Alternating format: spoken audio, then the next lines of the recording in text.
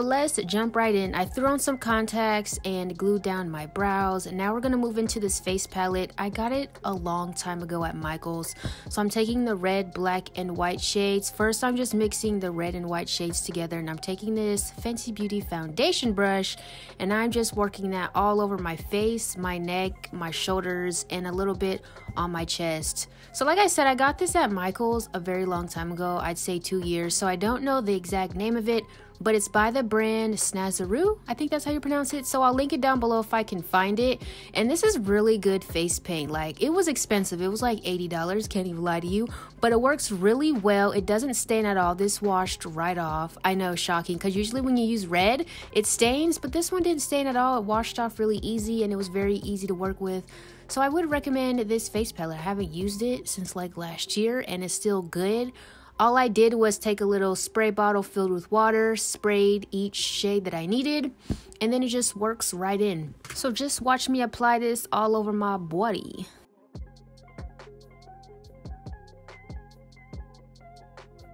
Alright, now I'm going to highlight. So I'm just taking the white shade and mixing it into the red shade that's already on my face. So I'm not really adding any more red onto the brush. I'm just using what's on the brush and on my face. So I'm just taking that white shade and I'm highlighting my forehead, my under eyes, as well as my chin and nose, like I would do with regular concealer, you know what I'm saying? I'm pretty much winging this look. Like, I didn't really have a plan. I had an idea in my head, but this is pretty much me winging it, okay? This is not what I do. I'm not really a Halloween costume kind of girl.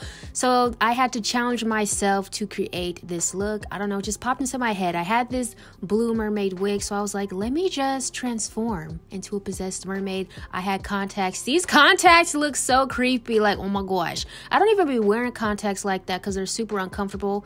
These took me almost an hour to put into my eyes, y'all. I'm scary. Like, I just don't be putting stuff in my eyes like that. It's just so awkward. But we finally got them in and they look kind of cool, kind of creepy. And they're really going to pull together this entire look. All right, now it's time to contour. I kind of messed up on this part. I added too much water into the black, so it's, you know, I had to work to fix it. But we're just taking the black shade just a little bit because you can go really wrong with black real quick.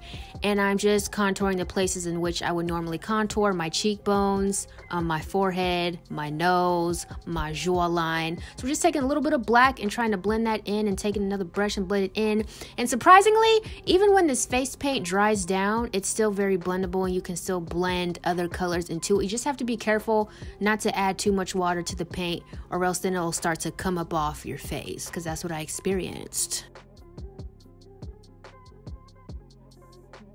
All right, we are done with the face paint for now. Now I'm going to go into this Deck of Scarlet Oracle palette. I'm going to take these 3 shades: Voodoo, High Priestess, and Witchcraft. First, we're going to start off with Voodoo, and we're just going to work that to where I covered my brow so we can have a more dramatic and longer, wider crease. They're not sponsoring this video, but they are sponsoring my Instagram post that coincides with this look. So, you know, head over to my Instagram, Ahliyah.Michelle. Y'all know the drill. Show your girl some love, honey. I didn't do the best job covering up my brows. As you can see, some hairs is popping through. It's because I was working with water and it kind of lifted the glue up. But listen, it'll do, okay? Now we're gonna go into the shade High Priestess. This is such a beautiful silver. It was so pigmented.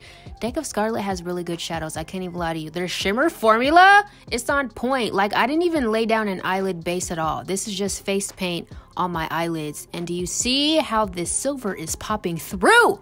I'm just going to place that on the first half of my elongated lid. And now I'm blending Witchcraft, which is like this beautiful shimmer red color, onto the outer half of my lid, and then blending it into High Priestess so they have a beautiful gradient effect. And I know I'm high-key starting to look like a demon, but I promise the mermaid aspect of this look is coming in real soon. But I was like, man, I high-key look like a demon. But that's not where I was trying to go with this. Okay, I'm a possessed mermaid.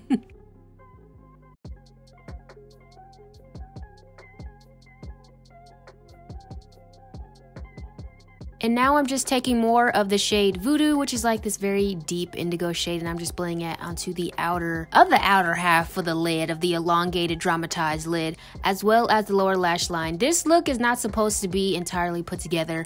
I wanted it to be a tad messy. I didn't want it to be perfectly precise and glam like I usually do. So it was a little weird for me, you know, not to be perfect, not to have a perfect face, a perfect blend, a perfect demonized beat.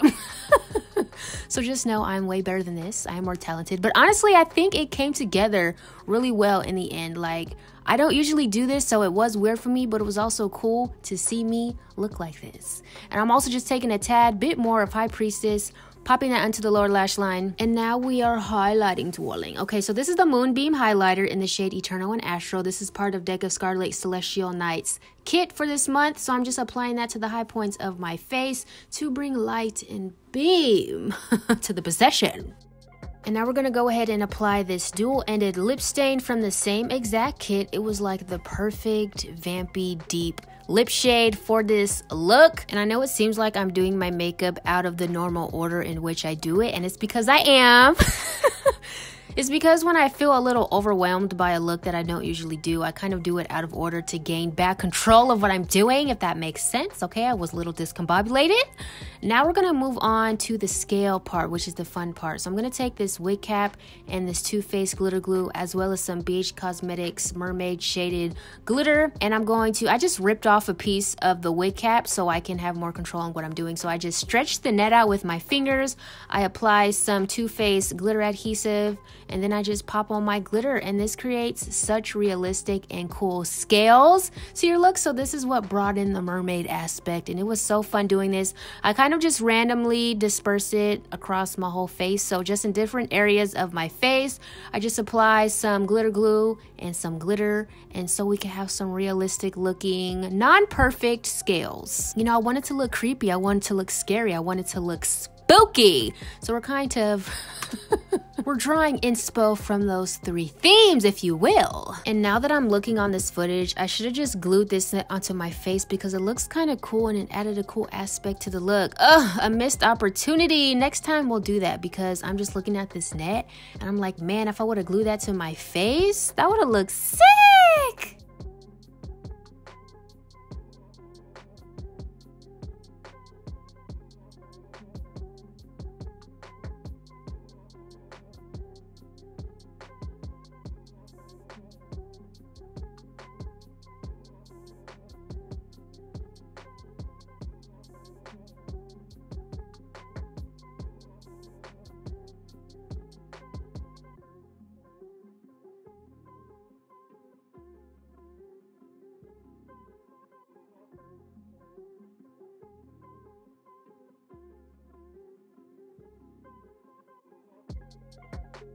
All right, now I'm gonna pop on some lashes. I'm stacking 2 lashes and then placing one on the lower lash line. Now it's time to adhere this wig, honey. So I'm gonna take this Chic Bond lace adhesive. It dries so quick. I really like this lace glue. I've seen it in the beauty supply store, so I'm sure you can go and head to your local one and pick one up. So I'm just laying down a very thin layer, only in the center of my forehead, because look, this wig wasn't gonna be on for long. There was no need for me to tack down the whole doggone thing. So I'm just gonna press it down, and then I'm also gonna take some more red face paint and just put that in the part and near the hairline so it's more cohesive to the look, because that beige looking part, it just wasn't it. Okay, so I had to put some red face paint. I cringed when I did this, but you know, it had to be done. And this completes my possessed mermaid Halloween makeup transformation. I hope you guys enjoyed it. If you did, be sure to give this video a thumbs up. I love you guys so much, and until next time, always remember to serve, honey, and I will see you in my next upload. Bye.